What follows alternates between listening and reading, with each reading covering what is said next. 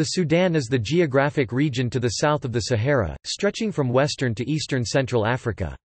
The name derives from the Arabic balad as Sudan, Blad Alston or the lands of the blacks, referring to West Africa and northern Central Africa.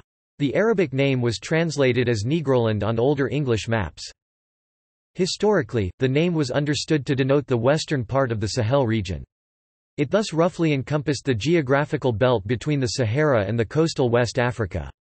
In modern usage, the phrase, the Sudan, is also used in a separate context to refer specifically to the present-day country of Sudan, the western part of which forms part of the larger region, and from which South Sudan gained its independence in 2011. Geography.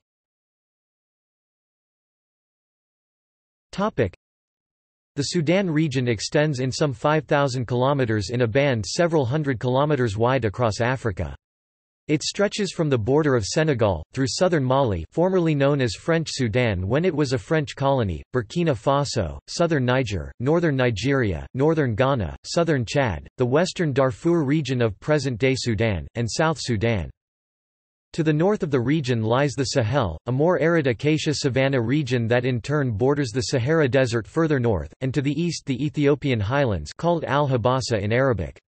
In the southwest lies the West Sudanian savanna, a wetter, tropical savanna region bordering the tropical forests of West Africa. In the center is Lake Chad, and the more fertile region around the lake, while to the south of there are the highlands of Cameroon. To the southeast is the East Sudanian savanna, another tropical savanna region, bordering the forest of Central Africa. This gives way further east to the Sud, an area of tropical wetland fed by the water of the White Nile. Habitation.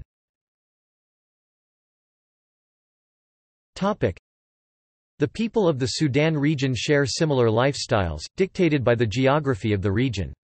The economy is largely pastoral, while sorghum and rice are cultivated in the southern parts of the region.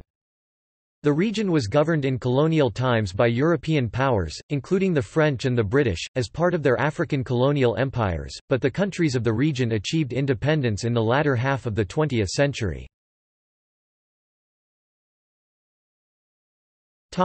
See also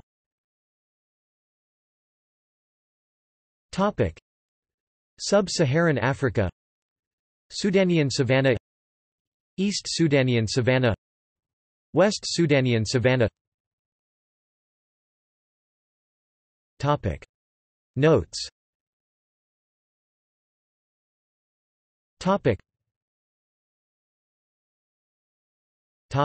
References.